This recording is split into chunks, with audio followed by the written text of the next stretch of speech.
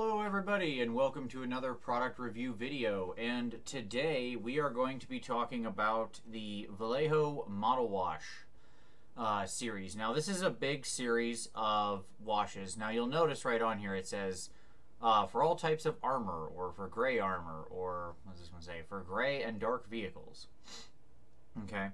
So I initially looked into these because I was wondering if they had other applications beyond vehicles, and I've been very happy with them and what they do, so I wanted to share them with everybody, understanding that there are also some challenges. So first, let's talk about what they are. So they're actually designed, as I said, they're from Vallejo. They come in these rather large containers. These are 35 milliliters. They're about, $9 or $10 a piece, depending on where you get them from. You can get them a little cheaper some places, a little more expensive others, depending on if you're ordering from like eBay, Amazon, a local game store that has good prices, whatever. Now, ideally, what they're for is for doing all types of weathering on vehicles. I have 4 here. I think there's maybe 20 in the total range. I honestly don't know. There's a lot of colors. And there's all sorts of different effects. Like this one here, this oiled earth, it will basically make a dark, grimy, earthy texture on your model. This one right here, which is the blue-gray, will sort of give a slight blue-gray dull color to something. So it can sort of look dusted out or like a blued metal or something like that. And then these two, the light and dark gray, I'm always interested in ways to move tint and shade around, and these two are rather interesting. So what I was curious about them and why I wanted to try them was I wondered if they could be used at all like normal washes on normal vehicles, or sorry, on normal models. How would they interact, that kind of thing. So I've got our friendly ogre here. You may remember from a previous video where we talked about doing extreme highlighting on gold. That's if you're interested in how we achieve these effects, that's back in a previous video. But we're going to use him for an example for this. And I have actually found this range to be quite useful, but with some significant limitations. And so let's kind of get into it. The first thing I'll say is that there are, as I said, there's a lot more colors than what I have here. Some of them look very interesting, and I'm keen to try them. I just haven't gotten them yet. There are things that do like white dust and different color, like reds and stuff like that. So if you want to have a vehicle driving across like a Martian landscape, or having like sand that's gotten up on it, that kind of thing. And I think they would nail it because the texture effects of these are really interesting. The biggest challenge to using most of them is that since they tend to be full of like actual sort of pigment, like if we look at the side there, you can see how much that's, let's scoot this over here. You can see how much that's separated there. So you have to put, you can probably hear that. There you go. You have to put agitators in these. That's number one. Immediately put some agitators in there. I use, for my agitators, I use lead shot, like what you would normally use to make shotgun shells. It's lead, so, I mean, don't lick your paint, I guess. But it's obviously you want to use something that's that won't rust. Never use anything iron-based. Ferrous, there we go. So you put an agitator in, you can see all that's gone. Now, the trick is these will separate, at a decent rate. So, you want to shake them up and give them a good use before you use them. I'll put a little bit of the this oiled earth over here on my palette so you can see exactly what happens. Okay. So what you get is something that looks, let me see if I can actually get this in the shot, a lot like mud, right? Like wet mud. You can see it running there. Okay. Now, this one has a rather interesting effect.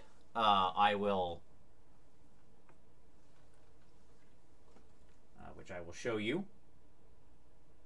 So the oiled earth, when you spread it out, it immediately looks very dirty. Okay? These are very, very thin.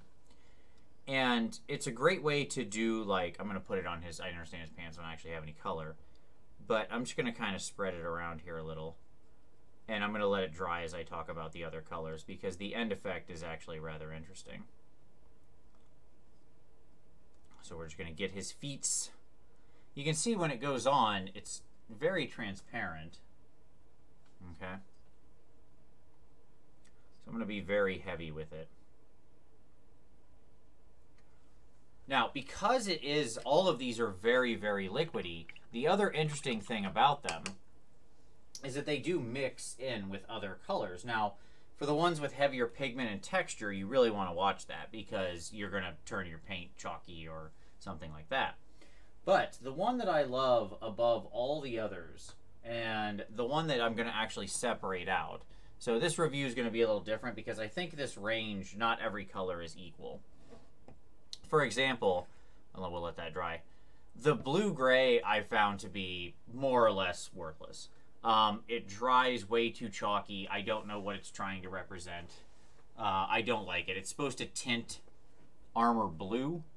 There are better ways to do that through glazes and stuff like that that don't make it look chalky and worn. I guess if you were going for like really particular kind of aged steel, perhaps, but all in all, I didn't like this one. I very much like the light gray because it's a really interesting color. The problem with the light gray is that it is so prone to separation. This one just breaks apart very, very fast. That being said, if you're willing to put up with that, I actually really like what you can do with it because it, unlike some of the other washes that are out there, it truly is light gray, which is, it's not really a common color you get in washes. I put that one on my wet palette, so let's scoot that over. Like, if you can see that, I know that's really reflective. I'm sorry. Let's see if I can get some. There we go. You can see it actually is more of a lighter gray color, and when this one's the light gray right here. Okay. And then, just for future reference, I had already put some of the dark on my palette. You can see that looks like oil, like black ink. I promise you that's not how it turns out, though. But you can just watch. Like, look how fast that's separating right now. Right? Now, given it's on a wet palette, so it's being watered while that's happening, which isn't helping the cause any. Okay. But I like the light gray because it's very interesting to mix into other paints. Its effect, you can see, I'll put it directly over this model. Just like right on his back. I mean, that effect is extremely minimal, right? So it's an interesting way to get some very, very, very slight. If you're looking at moving a color just slightly, or you're looking at something like a gray glaze where you want to bring things in line, it can be a pretty good use for that. So I like that one. That oiled earth is still drying. We'll come back to it soon. But the one for me that's the must-have, like if I was going to go back and tell you, hey, here's one of these you should get, the one you absolutely, that I think is just fantastic and has become a staple part of my modeling, get rid of all the rest of them, is this guy right here. Dark gray. This is one of the best wash products I have ever used. Okay? So, first of all, it is very thin. And it's also very liquid, which means that you can line really well with it. One of the big things that I really like is, you know, and sort of that you have to do with a lot of models is you got to go in there and get liner on them. You know, you got to get these lines darkened. And you can see I'm just literally touching the brush to this crack, this tiny little crack in his pants. And what happens is it flows right in there. I mean, you can see how much more that's called out. I didn't trace each one. I just touched the brush to it, and it flowed right in. Okay? You can see it doing it on my thumb, as a matter of fact. Look at that. I mean, that right there is proof in the pudding. Look how it traced out, like, the cracks in my skin, right? So, for this reason, this has become an absolute essential product to me. I love it for doing things like, we have this scar here. You want to trace that. We just give that a light touch. Something like that. You gotta be careful. You want to use a thinner brush for this. I'm using a brush that might be a bit too big for it.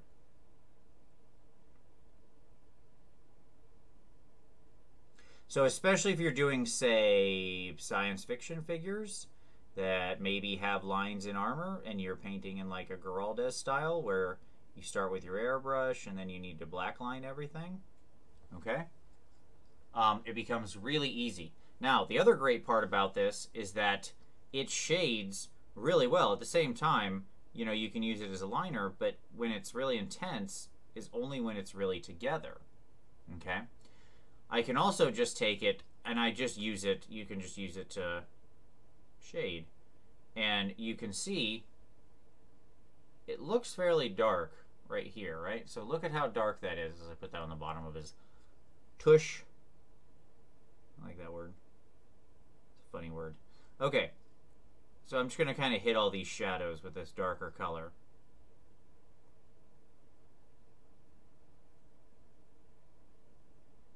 Now, you saw how dark that was when it goes on. Let's let that dry for a minute, okay?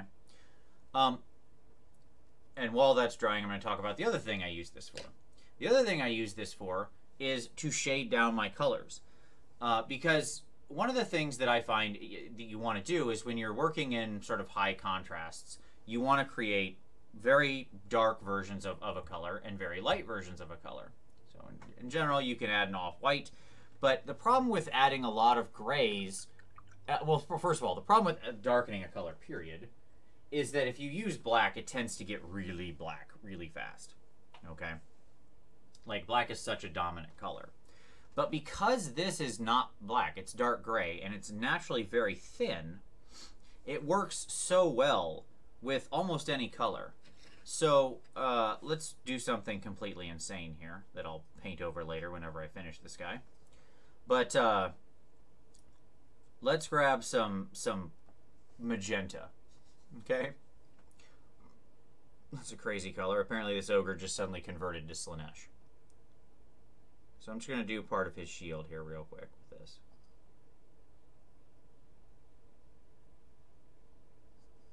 I don't need to do the whole thing, I just need to give you an example. So there you can see we have turned his shield magenta. Nothing too shocking so far. Okay? Now, if I wanted to darken, say, the lower part of this here, right, to bring that down into shadow, I can take a little of my magenta, mix it with just a little bit of my shade here on my palette, and what I get is a wonderful darker version. You can see it's very subtle what happens there, right? And the best part is I can just keep bringing in smaller and smaller amounts or re-glazing it on. It just so naturally glazes your paints because it itself is so thin, right? So not only does it thin your paints as it gives you this darker color, but it also provides a wonderful contrast that's not too overwhelmingly dark, which is always my problem with just mixing in black, right? So what I get, I could even go up to straight this color at the end if I wanted. Now that that's completely dried down there, look at how light that is. See how subtle the effect is, right? That's why this is so good, because even though on your palette it looks very black, right, like black ink, in point of fact, it actually dries fairly light unless it's real thick. So it responds to how thin it is very, very accurately. Look inside these, again, around these little loops where that's, you know, pretty jet black, right? But out here where I spread it out, just nice and darker gray. Same thing on the shield, right? You can see original magenta up here, moves down into the lower color, very nice. And because of that, I could also just keep applying additional layers once it's dry, which it's not really yet, and get it even darker. So it works great as a sort of semi-dark glaze to shade things down. I've even found I don't hate it when I'm just trying to do a base coat for a gray thing. Like, for example, let's say I wanted to make his belt that color. It's just so smooth and easy to paint with. So between being an awesome liner, between being a great shade color just on its own, like a pretty decent wash, and then being able to be mixed into other paints to create these great effects, this one has become my new favorite by far. Okay. Overall, I don't actually tend to use it in the way you might use, say, a Nuln Oil, like just, you know, kind of spreading it all over the model. I find it's not as much suited to that. I find its actual uses are in lining, in sort of pre-shading, or shading afterward in a targeted way, right? Where, like, if this guy's skin was already painted and I wanted to really darken the recesses, or I wanted to really cut the edge of that where the chainmail is and create, like, the illusion of a shadow, right, underneath, that I can do that really well because it dries this perfect gray shadow color. Even though it looks so dark when you initially put it on, it dries quite transparent and ends up looking very much like a natural shadow. Like, again, you can see where that's already drying underneath there and how smooth and subtle that effect is. Okay? Again, there you go. So, those are the Vallejo model washes. Summary. I'd say if you're looking for some interesting, if you like to work in glazes or very thin layers or stuff like that, give them a look. There's some interesting stuff in here. If you're doing weathering on big vehicles, playing a lot of sci-fi, then I think really give them a look. Like, that's where they're honestly meant to be and where they excel. If you're just doing normal, say, fantasy miniature painting, I would say most of them you could probably give a pass to. The one I would say is worth and stands above all the rest for all of us is this Vellejo Model Wash for gray and dark vehicles, dark gray. I cannot explain how much I love this. I've used this on pretty much every model that I've painted since I discovered it in some way or another. It has become my every model thing. It's as I use it as much as primer, honestly. Oh, and we never talked about the drying earth. Sorry. So you can see how that dried on there. It's just a very dull, chalky brown. You can get some interesting effects placing it on different colors. It does tend to chalk up some to leave residue, like you can see there. It just stains. It's great if you're doing like running. So the oiled earth is great if you're doing like running water. You want to do like, say you got the side of a vehicle and you want to have the effect of water that has run down the side of it and then dried. That's exactly what really it's meant for. Again, not as common a thing in fantasy. So overall, I give the range a solid B. That being said, the Vallejo Dark Gray, which I'll call out separately, is really an A+. I would highly recommend you to go out and, you know, spend the $8 to $10 to add just this one to your collection. For the rest of them, give them a look if you're doing, you know, a lot of either heavy weathering or science fiction vehicles or stuff like that. So, there you go. That's the Vallejo Model Wash series review. I hope you enjoyed. As always, appreciate you watching. Like it if you like it. Give us a subscribe if you would like to do that. And as always, we'll see you next time.